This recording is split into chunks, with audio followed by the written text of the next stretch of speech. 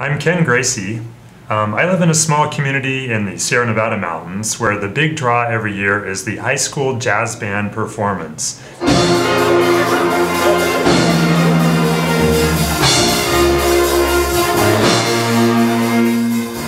Each year, the teacher gathers all the parents up and he asks them who's going to help out with the set, because that's the job for the parents, is to make a good set.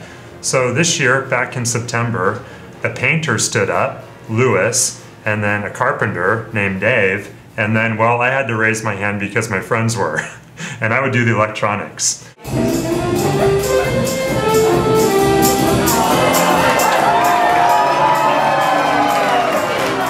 So the students chose the theme of Disney for the second half.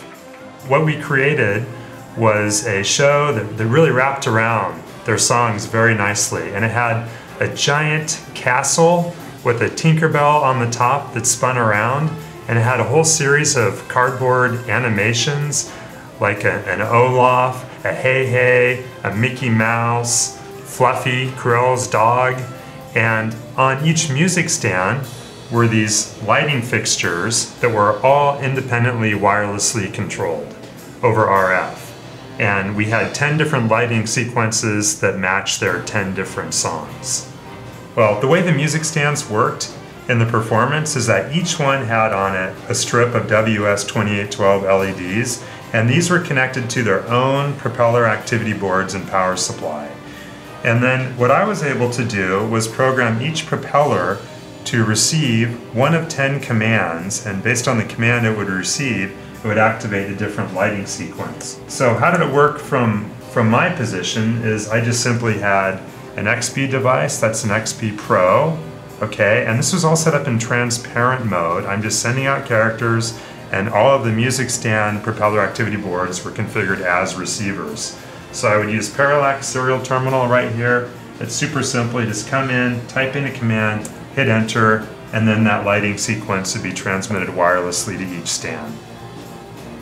So I asked the students to get creative, and they made all these cardboard cutouts of different characters. So we have Olaf, Mickey, Hey Hey, there was a Tinkerbell, and Fluffy, Cruella's dog. When these showed up, I just got out my box cutter knife, hot glue gun, and I went to town on each one, making them do something different. So this one is Olaf, and he just got googly eyes and LED buttons, and they're kind of all the same. Hot glue gun on the back with some foam core board, Propeller, and just wire it up and go. So they all work the same way.